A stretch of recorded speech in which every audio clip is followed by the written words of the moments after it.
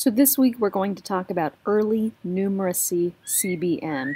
Because numeracy skills are so important to learn in the first few years of a child's schooling, early assessment is pivotal in grades K and 1.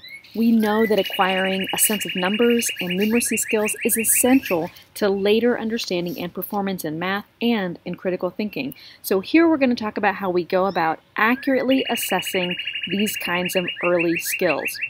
So math and early numeracy CBM can be used to quickly screen and monitor math progress. When we do this, we assess number sense, operations, patterns, relationships, data and probability, measurement, data and statistics, geometry, and even algebra.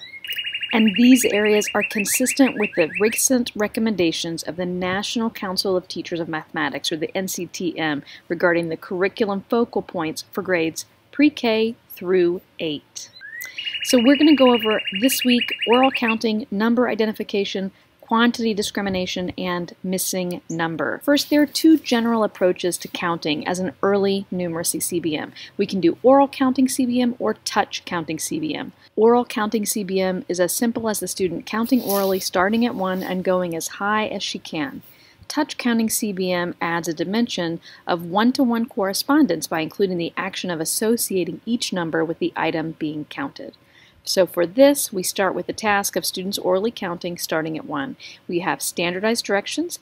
Our scoring comes from the numbers attempted minus the errors to give us total correct per minute, or total correct over total attempted to give us a % correct. In order to make valid, normative, national, state, district, or even school decisions, we have to standardize as much as we can, starting with the directions and including the administration of the probe and scoring.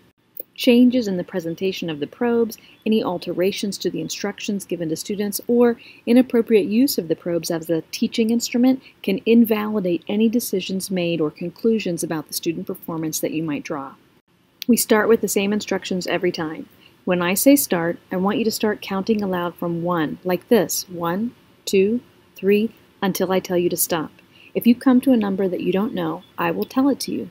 Be sure to do your best counting. Are there any questions? Wait for the student and answer questions that the student may have, and then say, ready, start. The examiner's copy looks like this. Let's listen to an example. 1, 2, 3, 4, 5, 6, 7, 8, 9, 10, 11, 12, 13, 14, 15, 16, 70, 80, 90. That's it. So just like in the reading CBM, we put a bracket where the student stopped, and any errors we would tally for the total number of orally counted numbers. In this case, it was 19. She had 0 errors, and so her correct oral count is going to be 19. When it comes to oral counting and touch counting scoring, we look for these errors: a mispronunciation or a substitution, an omission where they skip a number entirely, hesitation without a response, that's that 3-second rule, a reversal, so for instance, if the student said 5, 6, 8, 7, that would be a reversal, or skipping numbers, individuals, or an entire row. Things that sound like errors but are not errors are self-correction in 3 seconds, dialect issues or accent issues, these are counted as correct. Repetitions are correct but only once, so there's no extra credit for counting if the student said 5, 6, 7, 6, 7, and inserted numbers, those are just not counted. So if they insert a number that's not in the sequence but then move on, it's just not counted at all. Remember, if a student makes an error, they are not corrected. Only when they hesitate for 3 seconds, then the number is provided. All right, the next one is number identification. For this, our task is students will identify the name of a numeral up to 20, and this can vary depending on the publisher, like if you're using Ames Web or different companies. Again, we use standardized directions, and our scoring is the attempted numbers minus the errors to give us total correct per minute. We can also look at the total correct divided by the total attempted to give us a % of correct. With number identification, we use these standardized directions.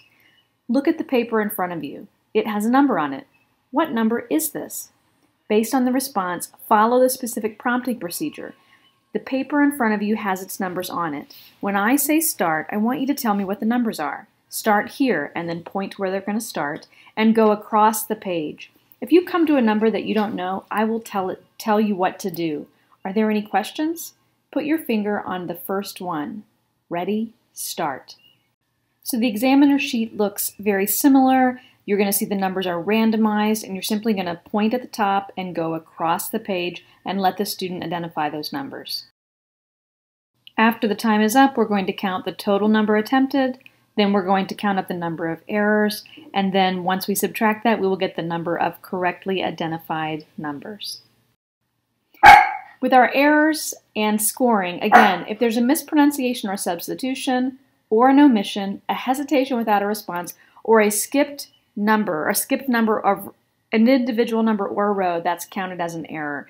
It's not an error when they self-correct in 3 seconds. If there's an accent or dialect issue, if there's a repetition, or if they have inserted a number that's not correct. Again, attempted numbers minus the errors gives us the total correct per minute, and the total correct divided by total attempted gives us the percent correct. Remember, if a student makes an error, we don't correct them here. They hesitate for 3 seconds, and we can tell them, try the next one. So what should our goals be, or what are the norms for number identification? When we're looking at grades kindergarten and first grade, and we're talking about doing this in fall, and then winter, and then spring, you can see here that with kindergarten, we're looking for the fall should be about 14, and then first grade, we're looking at 34. You can see we've got our standard deviation is in the next category or in the next column. Then we've got our winter. We want to see an improvement for kindergarten up to about 45, first grade up to about 53. Again, the next column shows our standard deviation, which is going to be within the norm. And then spring NID, we've got 56 for kindergarten and 62 for first grade. Next column shows our standard deviation, and then you can see our weekly growth here in the last column. The next early numeracy CBM that we can do is quantity discrimination. For this, the students are shown 2 different numbers, and they're asked to identify which one is bigger. Let's look at an example. When I say begin, I want you to tell me which number is bigger. Okay, you're going to try each one. If you come to one that you don't know, I'll tell you what to do, okay? We're going to go across the page. Are you ready? Go. 5, 7, 8, 18, 10, 8, 16, 9, 10, 6, 14, 9, 12, 15, 10, 17, 6, 10, 15, 6, 5. Very good.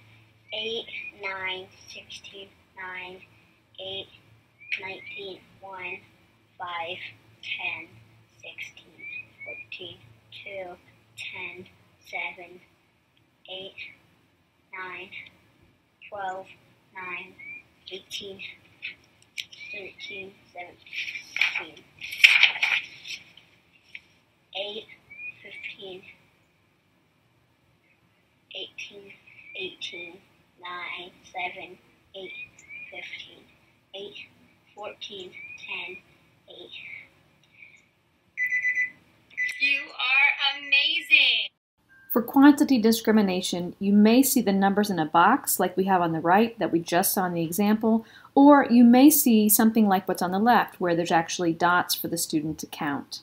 Now for this, when we look at scoring, we're actually going to slash through their errors. We're going to follow the 3-second rule, and we're going to say, try the next one.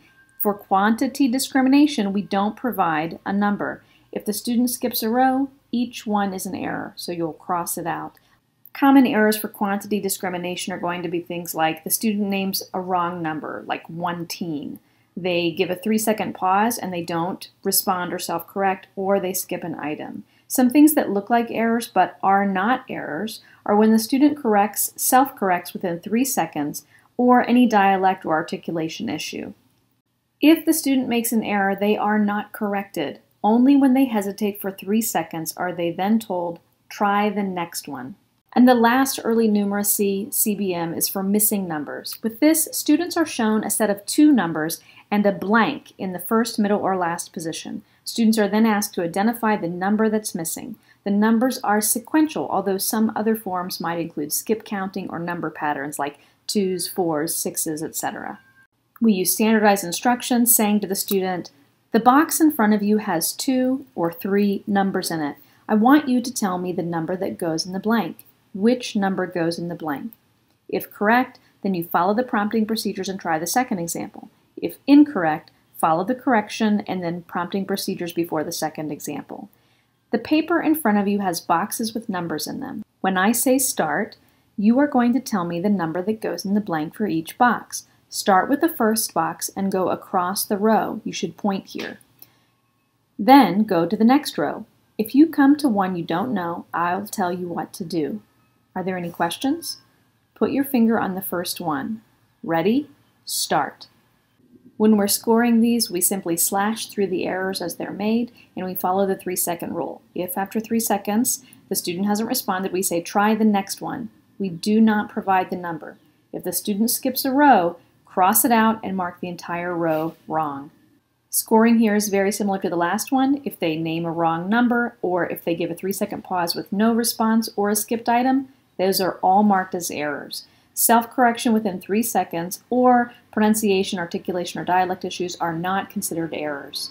So you can see in this example we've got the blanks for the student, and once we get to the third row, the student has an error in that first column. The student missed the 10, so I have a slash through that, and there are no additional errors. You can see the bracket after the number 12 in the middle column of the fourth row because that's where the student stopped at the timer. We're going to calculate the total number of missing numbers, the total number of errors, and the total correct missing numbers. Looking at the norms, we can see we've got kindergarten and first grade scores here. We're expecting 3 and 9 for kindergarten and first grade in the fall, 10 and 17 in the winter, and 14 and 20 in the spring. You can see the standard deviations in the column to the right of each one of those columns. Okay, I want to offer you some practice time, some skill development opportunities. And again, I want to give you an additional practice opportunity that allows you to boost your grade. I want you to administer some early numeracy CBMs and create a screencast or video like this explaining how you score it, and then you'll share that on the discussion board. If you do that, you can get some extra credit. So first of all, if you go to page 118 of your textbook, you will see a list of places where you can get some pre-made probes. Most of them are free, some of them are not, so I would go for the free ones if it was me. But you're going to do the scoring of oral counting, number identification, quantity discrimination, and missing number. You can find, if you can find a student or even a neighborhood kid or sibling to do this for you, that would be great. Those individuals who video this and show us that you have scored it, explain the scoring procedures, fully correct demonstrations of the scoring will give you, I'll give you these two choices. One, you can replace one of your reflections with a full credit score, or I can give a 5-point addition to your running total for the grade. The video must be viewable, so I suggest you post it on YouTube. I suggest to put it in as unlisted if you don't want other people to see it, and then post the link onto the discussion board. You must correctly demonstrate all 4 scoring areas to get the choice of a reflection, replacement, or a 5-point total to your running total. So good luck. May the odds be ever in your favor.